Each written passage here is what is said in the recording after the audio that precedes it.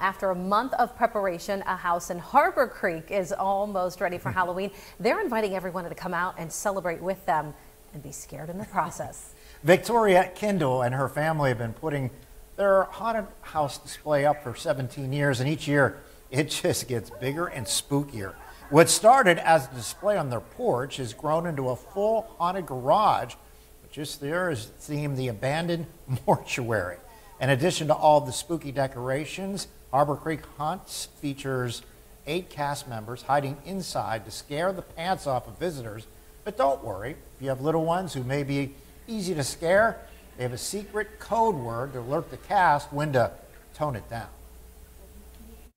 This is the holiday that we definitely like to decorate for. We like to spend it with the community. It's free to the public, and we do accept donations for Fairfield Fire Hall. It's just something fun that we like to do every year, and we like to go all out on it.